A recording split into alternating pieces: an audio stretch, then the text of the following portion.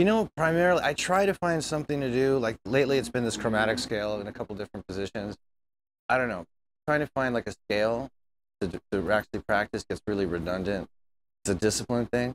It's better if I start like with a lick or something that I've been trying to work on or something like that. Um, there's a lick that I've been doing in Do It for the Kids at the end, which I was practicing the other day, which is I don't know what they call this, but it's sort of that sort of Indian kind of thing.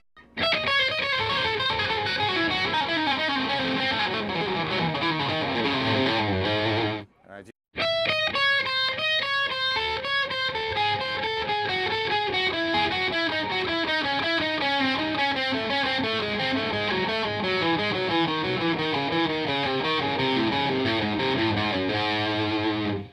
It's just an exercise, really, and it's something I made up just to again keep myself busy.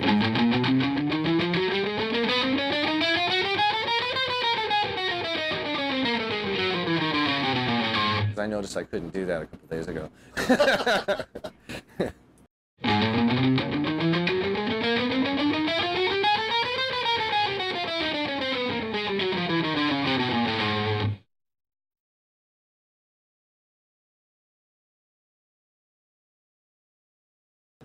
I just play. Just if I just sit down with the guitar and just do whatever for, a half an hour or an hour, whatever.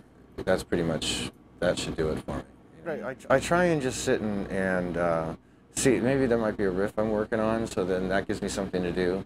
Like that one lick that I was talking about was something I started to do one night and I didn't finish it because I wasn't really sure what it was.